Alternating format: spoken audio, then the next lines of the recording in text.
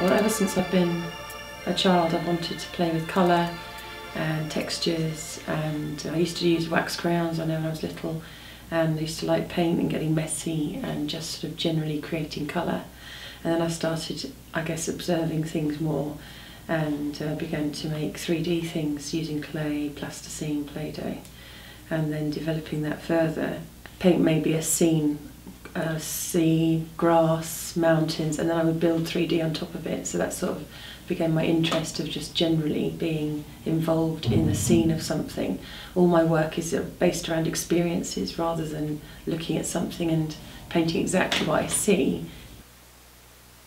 It was very different back in those days when I was at university in the 80s, because you had to get your film, take your pictures, and then you were actually in the darkroom to develop, and then hang these spirals of films up and let them dry.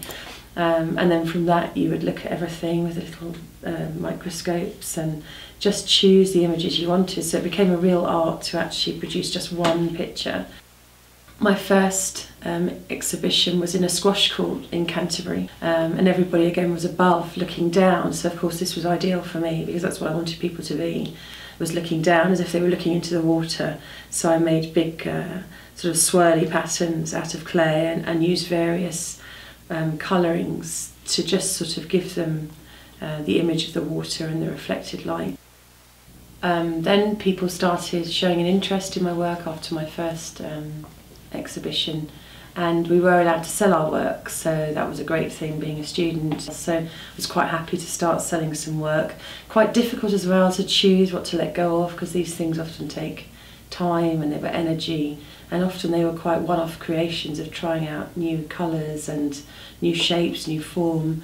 We were using lots of different tools as well, so I was really experimenting a lot, so it was quite difficult at times to let things go, but the money was what I needed, so I started selling some work. And once you get known in a place, people come back to you. I first started painting properly on canvas when I had my dogs, because I decided I would paint them in the scenes of the places that they loved, which was sand. With the water coming in, they would run up and down on the beach, and we would use the shells and chuck the stones for them, and bits of driftwood and flotsam, and they sort of generally quite interested in all that. And then we used to create actual pictures on the beach, just messing around while they were playing in and out of the water. My interest then in the sea really grew. Where we lived, we had the groins on the beach, so we would find lots of things growing on those, and the sea would break on there. I wasn't really doing a lot of photography then, I was just painting my ideas from sketches.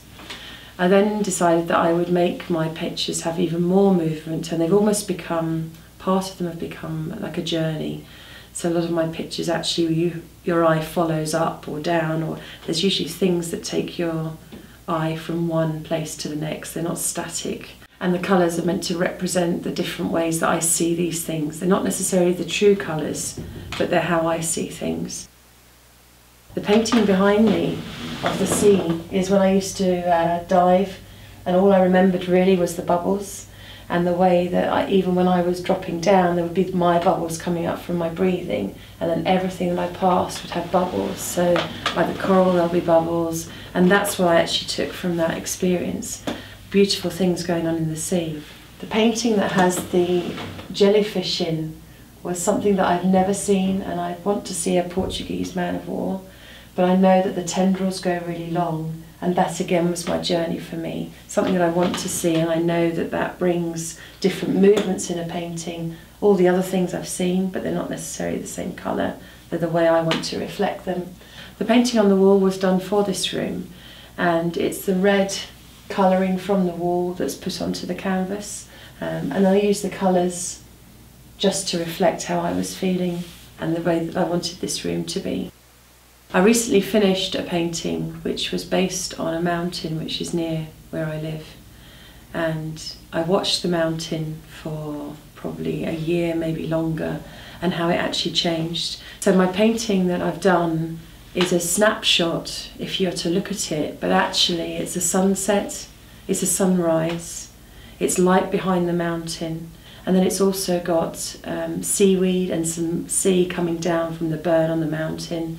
And that was from an experience of walking further round the mountain but seeing the water appearing with almost like a type of waterfall. So this picture ended up being a snapshot, but actually it took 3 years to complete, and there were activities that had happened within those 3 years. The centre of it is this wonderful shape that's silver, and that was found when we had a rock that we'd split open, and it showed all the different layers of the rock. And although it wasn't silver, it was so bright that it became something that you would almost be absorbed by to look into. I used beading on this one to just represent the jewels of the sea as it came up, because it was glistening in the sunshine, and there were the shells and the sand and the beach. And then in the froth I've written names as well, and little hearts again, because it was representing people. This painting represents my family. I went to Spain on holiday, and the beautiful red flowers that I saw on the golf course just made me want to redesign those and use them in a painting. So the big flowers obviously of myself, and the 2 smaller flowers are of my children, and then there's a little tiny flower in the corner which we think was probably the cat. And then the butterflies in the background are my friends, and they're represented there with family groupings and different colourings. I'm doing this painting for my daughter because she has an obsession for ducks, and we went along the River Spey on canoes last year, and one of the things that we noticed was the amazing weeds that were growing with these flowers, which apparently are weeds and people are trying to get rid of, but we really liked them. And the flowers were tiny, but my memories of them were that they were quite big flowers, and in between them there were ducks. I've now started doing metal sculpture after I was bought it as a gift to try out and to experiment with, and that has really taken off. I've built a tree using a MIG welder and the plasma cutter, and just experimenting with pieces of metal that were left over in the workshop. I've started to design my own projects, and with my experience that I'm picking up from different artists, we've been developing work to go in Edinburgh and in different parks around Scotland, so hoping to be part of that soon in the future. My tree was exhibited as part of the metal sculpture Emergence exhibition, and lots of people make comments about that, so you never know, I might get some commissions from that soon. When I've been asked to paint for people, it's been very difficult to actually produce a bespoke piece of work that reflects that person. Is not an easy task for me, because these images that I create and paint come from me and what I experience. I have sold work, and I will continue to do so if I'm asked, but it has to be from somebody that can provide me with part of their life. So I was given once some cushion covers, some photographs, some colours of their house, and some places that they had been to and what they'd actually enjoyed. I almost have to have an interview with the person that wants me to paint for them, because I don't want them to take my work, because it's my life that they're taking, my journals, my way of thinking about things. I find it very relaxing. I find that it's something that gives me a way to just be absorbed in my memories and experiences that have meant something to me. My paintings reflect a journey. They're not just of one image. There are some collection of things that I've seen that I want to express in my work. So quite often you'll have a painting that eventually finishes, and it will be over a whole year of experiences that have gone on for me. So that's why the colours tend to be sometimes different to what somebody else sees.